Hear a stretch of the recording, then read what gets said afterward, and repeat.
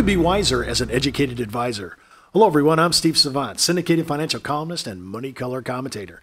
On today's show, addressing federal employee benefits, part 2 in our series on the top 5 insurance strategies for consumers with Randy Pierson. So let's get down to business.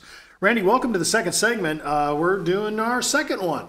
Yeah. Federal employees. Now, I know I've had people on the show before that have talked about this, right? Okay. And now you're opening up. I thought this was for a specific kind of person. Nobody else can get inside this exclusive club, but you're saying no. There is a huge need, a call out to the advisory and insurance agent community to actually start to play with federal employees, learn a bit about their benefits and how to market to it. Talk about why you got into this and why it's so lucrative. Well, you know, it's amazing. If you look at statistics and the average wage of the typical federal employee, I mean, it's higher than what most advisors would think. And a common denominator amongst most of those federal employees is that they don't have a clear understanding of their benefits, how they work, and frankly, where to find the information and individuals to explain them to them. And so, you know, you've got individuals who are making a lot of money and have relatively lucrative benefits, but with no understanding, there's a market there that needs to be addressed, and no place better to address it than professional advisors. Okay, so let's say I buy your idea, because this is an area where I don't hear too much traffic in. So if a guy says, hey, I like that, maybe I could make my niche market out of this, right? Yeah. What kind of learning curve is it to figure out all the benefits, the TSPs, everything these guys are into? I mean, there's a lot of the federal employees have. How do we teach them? How do we market to our advisors to bring them up to speed? Well, we've got a very turnkey opportunity. So if we're piquing an advisor's interest, all they've got to do is reach out to me and learn about the turnkey opportunity, which includes we have a 2-day boot camp. We can bring advisors in and teach them most of everything they need to know on how to get into the federal employee benefit program. The most effective way that advisors are getting in front of prospective clients is through seminar marketing. Now, we have a partner that can assist in filling rooms. And, you know, anybody who's done seminar marketing in the past knows that sometimes filling a room is the magic bullet that is, or the nut that's hard to crack frequently. Right, exactly. But we've got a system of filling those rooms with those individuals, and it's very, very effective.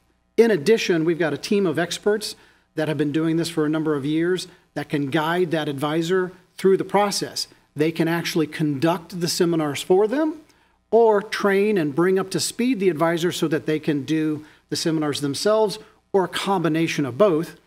In addition, we've got a piece of software that can help the advisor to guide the client through their benefits. Specific to federal benefits. Specific to federal employees. Yeah. And that's one of the beauties of the program, is that the advisor doesn't necessarily have to be intimately knowledgeable on federal employee benefits to immediately become productive in this space. Over time, of course, they become more productive because they become more comfortable with that market. But in combination with the educational seminar, it's truly an educational seminar, and the software that answers questions to the consumer, any advisor could get into this market if they've got the background in the products, so they can speak intelligently about the solutions to the problems. Now, I'm just imagining federal employees are everywhere in America. I mean, they're not in Washington, D.C. and Virginia. Everywhere, just there. Yes. So let's say I heard what you said, and I think I just heard you say, oh, we actually will fill the room for you. Yeah. Okay, well, there's a little oddity. Tell me, how do they do that? Well, we have different methodologies now. Of course, we can use the old traditional direct mail, but we have a proprietary email marketing system where we can get in touch with federal employees to invite them to the meeting. Did you say email system? It is electronic. So there's no postage. No postage. There's no print. Yes. Well, I would be salivating right now just on that issue alone. We can reduce the cost of acquisition, the cost of client acquisition, rather dramatically. And to your point about federal employees are everywhere, they are everywhere. And the thing that amuses me sometimes when I'm talking to advisors is when they think about a federal employee, oftentimes they're thinking about postal workers. And nothing against postal workers, but they forget about the doctors who work in VA hospitals, the nurses, the orthopedists, the physical therapists, the folks who work for the TSA administration, CIA, FBI agents. All of these are federal employees who frequently make better than average incomes, who once again still don't understand their employee benefits. Okay, now when and I think I heard you say, not only there are different methods and approaches of getting people in the seats, but at the beginning you could actually have somebody come in on your behalf and give the presentation, and maybe until you feel comfortable, maybe could do 3, 4, 5 until you get an idea what's going on. Absolutely. And then you can start transferring, migrating away from this person actually presenting, and you start to present. Absolutely. Talk a little bit about, can I do this anywhere in the United States? I can get somebody to come in and do this for me, help me? Anywhere in the United States. Now, I will say that there are certain geographic areas of the U.S. where we already have a fair degree of saturation with advisors. So there are certain parts of the country where there's dramatically fertile ground that we need to fill. So, so we can certainly consult with the advisor and where they are. In some instances, we have advisors who leave their personal geographic area where they live to go to another geographic area where there are fewer advisors and perhaps more fertile ground, more federal employees to work with. So even though it might involve some travel to get in front of more consumers on a receptive basis, they're willing to do that. Did I read this right in your notes to me that they'll actually, once they set this up, they'll actually give you a CRM database Absolutely. for follow-up? So maybe you didn't capture them on the first pass. Maybe they didn't come to the seminar on the first pass. You have a CRM database of these clients, and it's legit to use. Absolutely. It's proprietary within this program. And, Steve, it cracks me up. I've been in the business for 30 years. I speak to a lot of advisors all over the country. And I frequently ask them if they have a CRM, that they keep all their client information and have a means for touching prospective clients that they've met over the years. And it's amazing to me how many of them do not. So not only is it a tool that most advisors need, but in this specific instance, it's a tool that can help drive additional business. After 12 or 24 months of working in this program, if you've got a 30 or 40% conversion rate at seminars, well, there's 60 or 70% of people who have seen you speak and deliver the message that for whatever reason chose not to take action.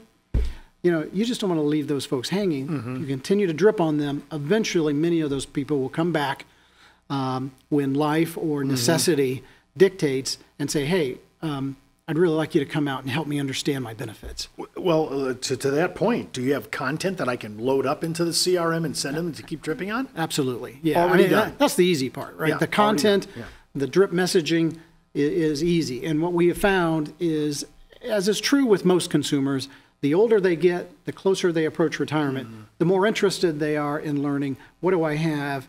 What do I have that perhaps is not best suited for me? And how do I correct that problem? So that consistent drip campaign is critically important to increasing your ROI on the program. You mentioned here, now we've been talking federal, you mentioned here about state municipalities. Are we doing anything on the state level in regards to state employees? Well, I'm glad you brought that up. I mean, obviously, roles of state employees out there, the number of prospects in that marketplace is huge.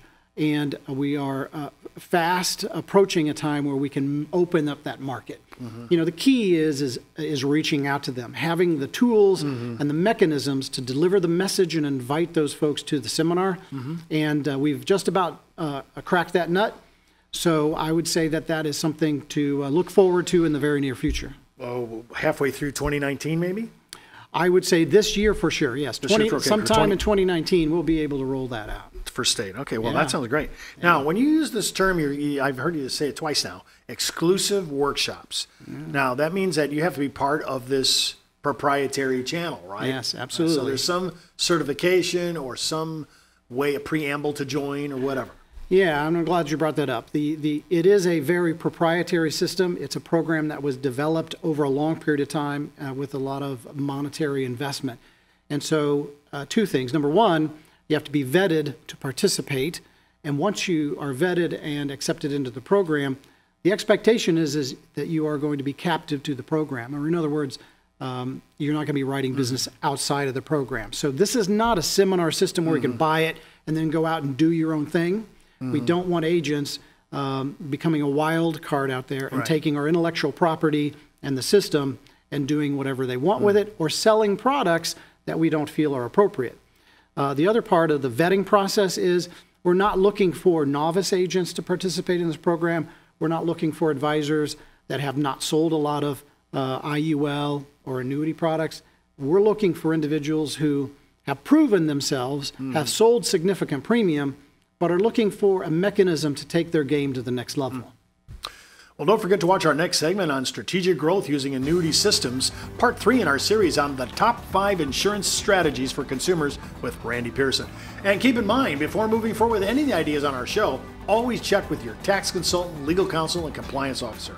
And don't forget, you can subscribe to my consumer show, Steve Savant's Money, the name of the game.